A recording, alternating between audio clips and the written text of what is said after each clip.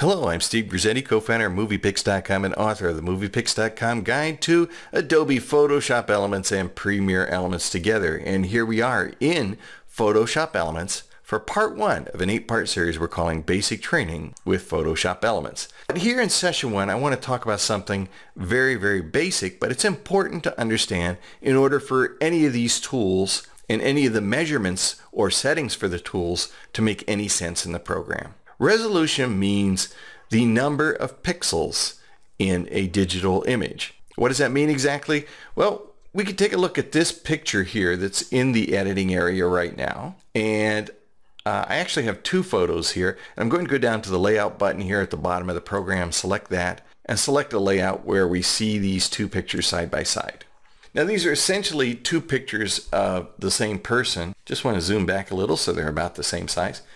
And although these photos are essentially the same and are even the same size, take a look at this. If I go down to Image, Resize, Image Size, you see that this picture on the right, if I were to set this to show inches, is 3.5 inches wide and 4 inches tall, while the photo on the left, if I go to Image, Resize, Image Size, and set the measurement to inches, it too is 3.5 inches wide and 4 inches tall. But there's a big difference, and that has to do with resolution. You notice here the resolution of the picture on the left is 72 pixels per inch. Pixels are the little elements that make up a digital image, and I'll show you what pixels actually look like in just a moment. Okay, but just take note of this, that the resolution is 72 pixels every inch. That means every inch there are 72 pixels right to left and 72 pixels up and down in every square inch.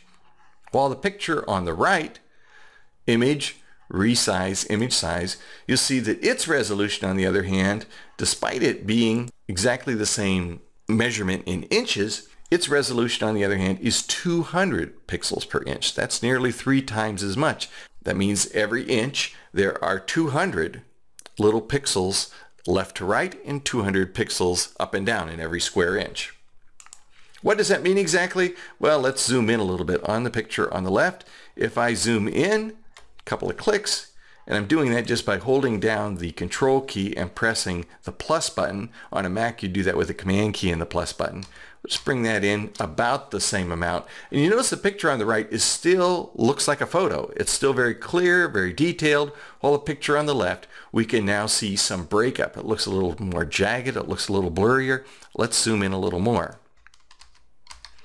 You notice if I zoom in far enough, I don't even see what looks like a picture. What I see are a bunch of little rectangles, little squares. Those squares are pixels, and each one of those pixels is a mixture of red, green, and blue, and each of those channels, red, green, and blue, is one of 256 settings for that particular color. And it's the mixture of those 3 colors at those settings that creates each little block of color. And when you get back far enough from those blocks of colors, they turn into a picture. So with resolution, we're often talking simply about the density of the pixels in an inch or a centimeter or a millimeter. How many of those little squares fit into an inch or a centimeter? Those are linear measurements. However, when we're working in digital media, and that means when we're creating pictures that we're going to send up to the web, or when we're creating images or pictures that we're going to use in a digital video, the only measurement that matters is the measurement in pixels across and up and down of the photo. So in other words, even though these photos measure the same in inches, they're both 3.5 wide, 4 inches tall, they do have very different measurements if we were to count the actual number of those little squares from left to right and up and down. And we can see that number if I just go to Image, Resize, Image Size. This measurement here at the top, pixels, tells me how many actual dots or little squares there are left to right.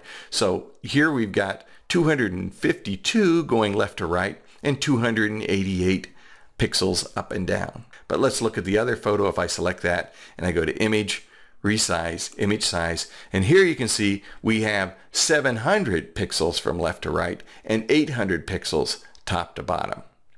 So not only is it denser, but it's actually a larger photo. And in fact, if you look at the top here, it shows you how zoomed in this photo is. We're only looking at this at about 66%. We haven't even got this blown up to 100%, while the picture on the left, we've got blown up to 200%. Now that will become a little more clear as you continue to work with the program. Right now it's just, I know, very conceptual, and if you've never heard this before, it isn't entirely going to stick. Don't worry about it. This is a very basic principle. You're going to see pixels represented throughout the program in settings for virtually any tool.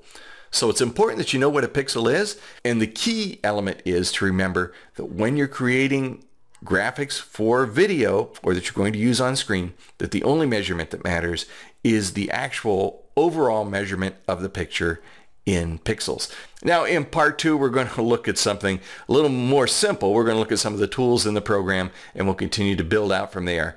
And we'll start that up in part 2 of our 8-part basic training with Photoshop Elements. I'm Steve Grizzetti. Thanks for joining me.